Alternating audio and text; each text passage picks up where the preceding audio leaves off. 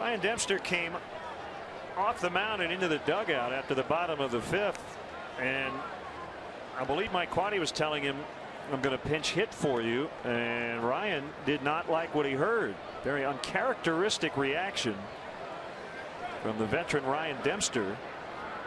87 pitches tonight, and he leaves with a 5-3 lead. Tony Campana is going to bat for Dem. You very rarely ever win those arguments if you're a pitcher, but I think Mike Quade did not like the fact that Dempster walked the leadoff man in the 4th inning with a 4-run lead, and then with a 2-run lead in the 5th, walked one. And Ryan loves to stay in and compete, but I think for Mike Quade, he thinks that the best chance to win the ball game is to maybe try to get some more runs and put Campana in to lead it off here.